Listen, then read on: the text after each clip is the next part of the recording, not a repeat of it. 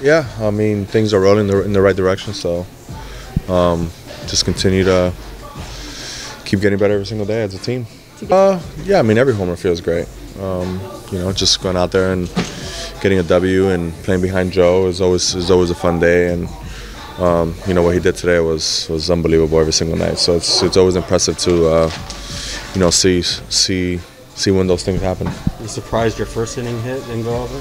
Yeah, very. Well, what's going on, man? I don't know. I mean, I can't hit that any better. You did the next one. Next one was 108. The first one was 107. And I thought that ball was going way further, and then I look at the video and it makes me feel even worse. Went nowhere. What do you think that is? What do you think? I have no idea. Okay. I have no idea. I think it's the balls, but I'm more going to complain. So.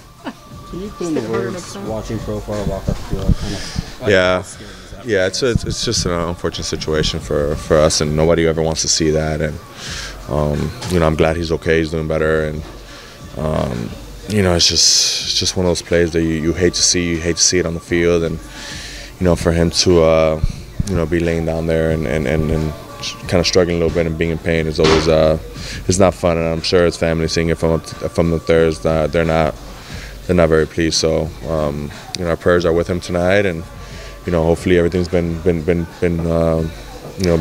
getting taken care of. I think he's doing pretty well, and we'll see how he feels tomorrow. But it's just that was just a scary thing. I'm glad he's okay. How invaluable has he been to this team? He's been huge. I mean, he's been a big key to it, and especially being our leadoff hitter ever since he got put in that spot. He's been a big key to our offense, and we're going to need him back there. We're going to need him back there, but we need him healthy as at first, and hopefully everything comes back negative.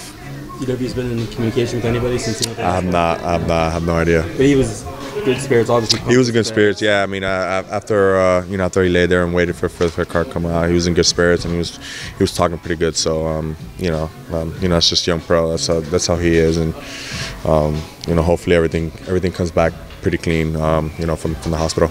Does a home run at age 30 feel better than a home run at age 29? Same. Still feel the same.